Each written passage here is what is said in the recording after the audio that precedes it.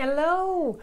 I've been asked by so many people, how do I take care of my stones? How do I take care of my crystals? So today we are talking about how we purify the crystals. So the first major step, let's say. So let me introduce myself. My name is Marie DiTullio. I am the founder of Crystal Energy, where we teach people tips, tricks, and give them ideas or ways to feel better in their bodies. So my goal is to help you feel better emotionally, physically, mentally, and spiritually, all of that in your body so that you can enjoy life more using energy tools. So today we are talking about how to take care of your crystals. Someone asked me that question and I figured, yeah, what a good idea to talk about that, because the more you take care of your crystals, the more your crystals work even better for you. So let's start with the first major step. Maybe you bought your crystal, maybe you were wearing your crystal, and now you're wondering, okay, what do I do next? How do I take care of it? The reason you might be asking, I had a friend, she asked me, she bought a stone, she bought a tourmaline, and the tourmaline worked amazing in the beginning, and a few weeks later, she calls me and she's like, every time I take the tourmaline, I feel like I want to kill my husband. That's not good. Well, I said, did you clean your stone? And she said, well, I didn't know I had to clean it. That's how important cleaning your stone is. So the first step, if the stone, especially if you're a therapist, if the stone was on the body, if it touched the skin directly, the first step I use is rubbing alcohol, right? 50% rubbing alcohol is more than enough. So if you have stronger than that, you can really dilute it. So you can put really 50% alcohol and the rest is pure distilled water would be the best. So you could do that. And basically, I spray it. If you know the hardness of your stone, that's why sometimes it's important to know how hard is your stone. The hardness. If your stone is really as a 1, it's a scale from 1 to 10. If your stone is a 1, it's mostly like chalk. So it's really soft and it's going to be in the water, it will just melt. If it's a 10, it's the diamond, the biggest, the roughest, the strongest one. Nothing will break it. It's used to break everything else or to cut everything else, right? So in between, there's a scale from 1 to 10. So if your stone is over a 7, you could definitely use the rubbing alcohol directly on the stone. So you could use it on the quartz, and you could spray it. And what I usually do is I spray it on the quartz. Let's say, let me give you an example. I have this ball, so I just spray it on there. I usually make sure there's some rubbing alcohol everywhere, and then I use a cloth to just remove the extra. If it was a stone that is not as hard, if you're wondering and you're not sure, just make it as if it's not a hard stone, so you're always going to use the same technique. Then I spray it on my cloth, and I'll just put the stone in there afterwards with the intention of removing any type of bacteria. Just make sure it goes in all the cracks, especially if it's a crooked one like this one. So that's the first major step. If it touched the skin, if it's only for you, you don't really need to cleanse it that way. But if you're going to use it for the rest of your family, if you're going to use it with friends, if you're going to use it as a therapist, you definitely need to use the rubbing alcohol to cleanse it. Second, that's the first major step. It's like removing the extra dirt, I would say. Second step then is to rinse it underwater. That's kind of like giving your stone or your crystals a shower. The same way we do it for our bodies, we need the shower to cleanse the outside or the skin of our bodies. That's kind of what we do. So what I do is I just turn on the tap water, cold tap water, and just let the water drip over the stone. Again, it's the same thing. If you know it's a soluble stone, like for example salt, you know salt will melt under water. So then you won't use the water, you'll just probably spray water on your cloth and you'll use it on the stone with the intention of cleaning it. But if the stone is strong enough, is hard enough, then you're definitely going to use The stone itself, you're going to put it under the running tap water, and you're going to let the water just go and go and go. And sometimes if I use many tourmalines, I'll just put all of them together and just let the water go over all of them. That works really, really good. And you will see that, let me find an example. If, like, let's say this one, if I used it a lot, you will notice when as the water is running over it, when you put your finger on it, it just feels slimy. If there's a slimy feeling, you want to keep on rubbing until that slime is kind of gone. That's kind of the energetic stuff that we're trying to remove. So as you're seeing the slimy thing, you just put it underwater until you remove it. Another way to do that, which is also amazing, is if you have a river nearby, you could put it in the river. Major thing. If it's salt water, do not put in the salt water. Let me repeat. Do not at all costs put it in salt water. Unless you're a therapist, and then we need to talk about it, but for anyone else, do not put any of your stones in salt water. Let me explain to you why. For example, I am sure if you're someone that loves the sun and the warmth and the heat like I do, you enjoy when you go south and you get to the beach and you enjoy the salt, the ocean, it's just amazing. It's amazing for your body as long as you're just swimming like a fish one day or every day for an hour. But if you were to stay there, let's say you're lost at sea and you're stuck there in the water, then you would know it would definitely cause you damage inside because you're not made for that salt water. Same thing for your stone. The salt has amazing properties. It removes the energy, it removes the extra. So when you're putting your stone on it, you're just removing the power of the stone. So again, no salt for your stones. One important thing also, no sun for your stones. The stones are born underground. They're not born on top of the world. So they're born underground because they just connect so much more with the energy of the moon, which we'll talk about later. So major thing, no salt, no sun for your stones. Okay, we've got that out of the way, so let's continue. So it's under running water. You could put, if you had a running river, that could be in the river. Usually I would say kind of find a net and just put the stones in the net. Sometimes there's a place I go nearby where there's a little place where water is kind of dripping from one place, and it's kind of a little cave and there's water there, but it's like it's not tight or it's not too deep. And I usually bring if I have skulls, I usually bring them there and have their water bath. So that could be something that you could put your stones there as long as you know that they're going to stay there. I just use it for 5 minutes, but if I go for a walk, I'll leave them there for an hour, and that's totally okay, as long as the stone can take the water. For example, if you have a lapis lazuli, it's the same thing as salt. It's the same as the alite lamp, or it's the same as this one, which is the same as the alite. That's salt. That's a soft stone as well, lapis lazuli. It will melt underwater. Salt will definitely melt much faster than this lapis lazuli, and sometimes you want to put it underwater to see just how amazing the color is.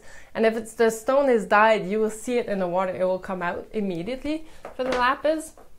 But that gives you an idea that you will see how the water is. You want to make sure that the stones you put in there are not water soluble.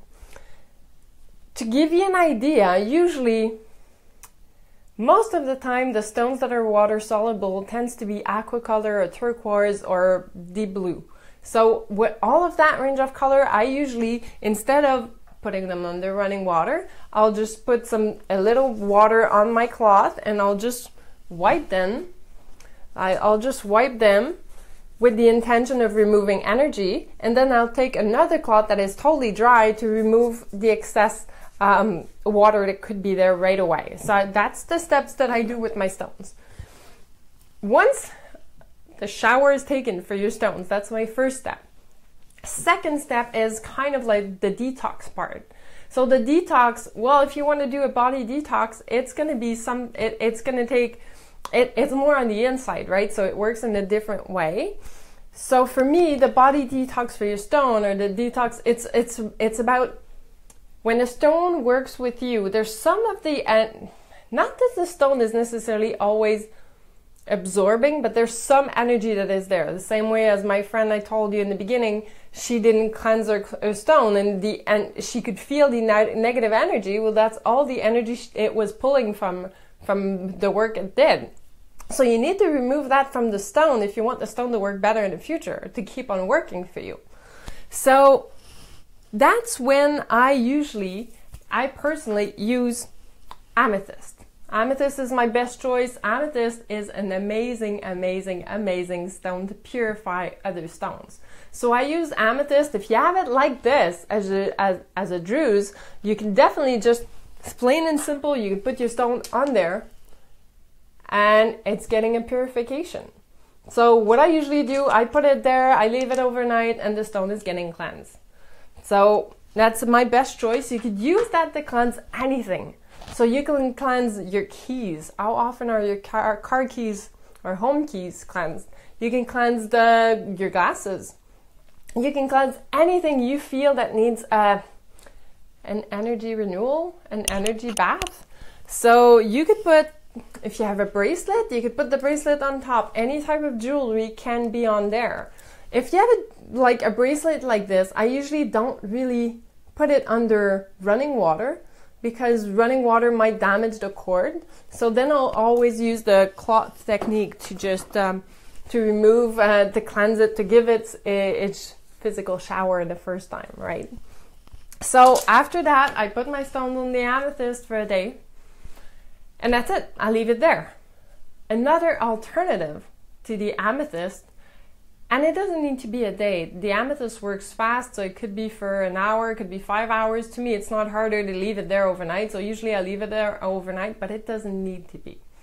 The other thing that's important, or another technique that you could use, is the moon. So when the full moon is, the full moon is coming, 3 days before is the time where it's really a cleansing energy for your stones. So you could put the stones by the window. You can put the stones outside. You can put the stones outside if you know that there's going to be no animals that will take it or eat it, that you don't want it, that could be dangerous. Or if you want to make sure there's no, it won't be raining on them, if they're water soluble. If they're not, it doesn't matter. But if they're about to melt, then you want to make sure you know that ahead of time. And so you either take the moon or you take the amethyst. To me, these are the easiest choices. There are different, there's other techniques that to me don't work as well as the amethyst or the moon. There's some people that smudge their stone. There's some people that do all kinds that use Tibetan bowl or crystal bowls. These are all good techniques, but they're not my first choice. To me, working with the stones is the easiest, or working with the moon, which we always relate to. Bonjour, Monsieur André, je suis contente que vous soyez là. So on top of it, tourmaline, really, really easy to cleanse. And I wanted to let you know before I continue, because I always talk about tourmaline every single week, so you might as well know right away to take care of your tourmaline. You put it under running water, and then you could just, that's all it needs, really, under running water. But if you want to give the tourmaline an extra something that will give him a bit more power, if there's thunderstorms, they love the noise. Thunderstorms or any type of storm outside, you could leave them outside in the storm. It will be great energy for them. Same thing with fairy stone, and I figured I would talk about fairy stones because I also talk about fairy stones all the time. So you might wonder, how do I take care of my fairy stone? Easy breezy, under running water, same thing. And then you also could do the same thing if you know there's a thunderstorm coming. You can put them outside. It doesn't matter if the rain touches them, it's totally fine. So we talked about amethyst to purify your stone, and we talked about the moon. I said the 3 days before are purifying. On the day of the full moon, it's more of a charging energy. But so how do you use it? You could, if you know there's a window in your house where the stones are going to be exposed for part of the night, even if it's just 1 hour, that's a good place to put them. It could be outside if we're in a good season for it. Remember that, let's say if you have an opal are not really great stone to have outside in the cold. They might crack. So don't have below 0 here in Quebec. Do not put your opals outside. That doesn't work for the opal. It needs warmth. Let me make sure I've covered everything. So if we have a stone like a turquoise, to take good care of it, remember, it's soluble. It will melt over time. So you want to use a damp cloth, just rub it over. Then you use a dry cloth and you rub it and make sure it's all. So we have the first step done. Second step, you put it on amethyst, or you could put it under the moon 3 days before the moon. I'm giving you the best way to take care of your stones.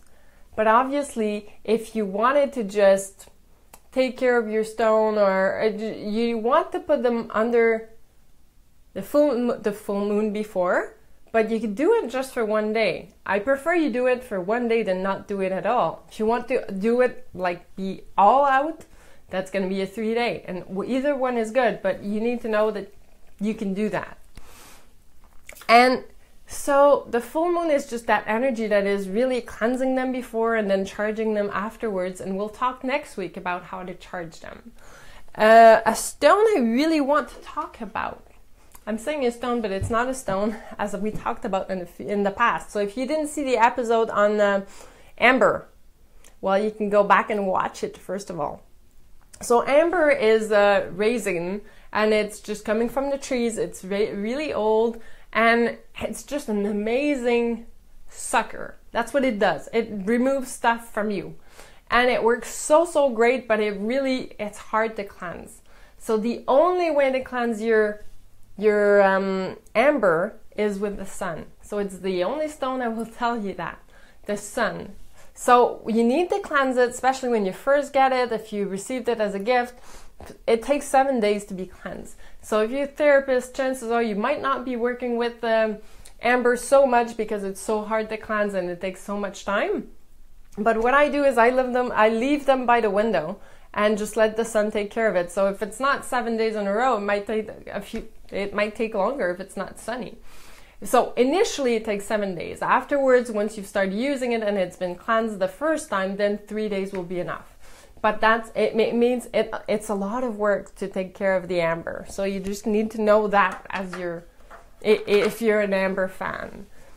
So I think I've covered everything. If you have any questions, don't hesitate. You can always ask me. I will answer you next week. I can email you right away. That's what I want to do. I want to serve you. So if you think this was helpful, if you think that could help someone else, please give me a few thumbs up. Please share with your friends so they know that there's someone that can teach them about crystals and how to use them to improve your body. So as always, I always tell you the same thing, but we just have one body and no replacement parts. So how are you going to take care of your body better this week? How are you going to honor your temple better this week? I'll let you decide on that, but that would be fun if you'd write to me which ways are you going to change or improve or do something for your body this week. On that note, I'll see you next week, and next week we are going to talk about how to charge your stones. So this week we purified, next week we charge. Have a great week.